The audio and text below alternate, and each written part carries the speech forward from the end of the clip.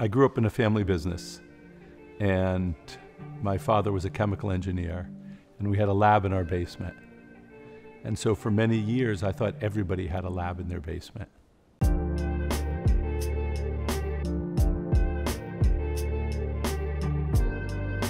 In terms of becoming an inventor, it was probably inspired by a book written in the 1930s called Fortunes and Formulas.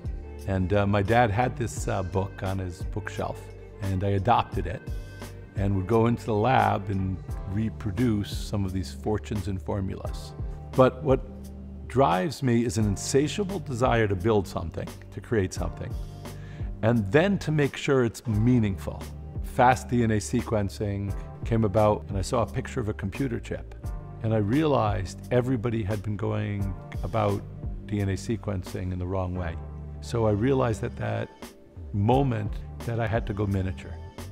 And I made the first miniature DNA sequencing. For a long time, I was a serial entrepreneur and a serial inventor.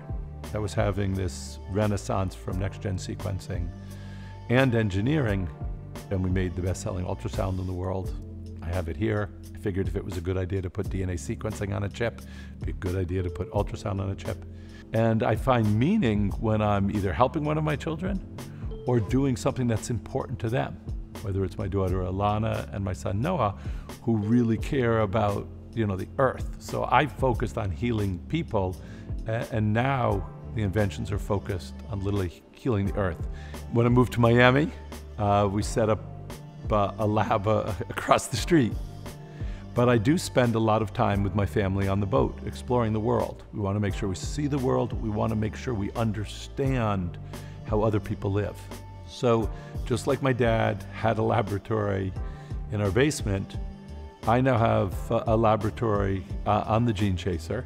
And this summer, while we were exploring the world, we worked on our companies, on our next inventions.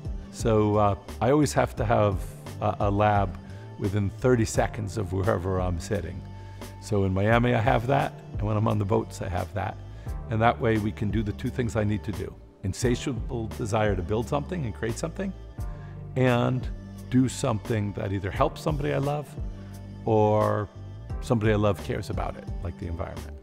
In the case of coming to Miami, I realized I had to be close to a university. I had to leverage university ties. I want to take advantage of the University of Miami. So I create things because of somebody I love. But a few years ago, I got a call from Bill Gates' people, and he wanted to talk. So I flew out and I had a private lunch with Bill. And he said, we could really change how children are cared for around the world with your ultrasound on a chip. Because now you have a portable ultrasound. It has artificial intelligence, so it's smart. And with the Gates Foundation, we've deployed thousands of these globally. And every day, they're not only saving somebody I love, they're saving somebody else loves. It is a wonderful feeling to know that when you build something because of a need you have, it can help other people. And I would say the thing I enjoy the most is getting a letter from a physician or a parent that's saying what we did changed the life of a child. Jonathan is an engineer, an inventor, and an entrepreneur, which means that he can see opportunity and build his way towards it. He's doing that with the University of Miami. He sees the opportunity in our students, and he's investing in them, helping them bring their ideas forward to help people that they love and make the world a better place.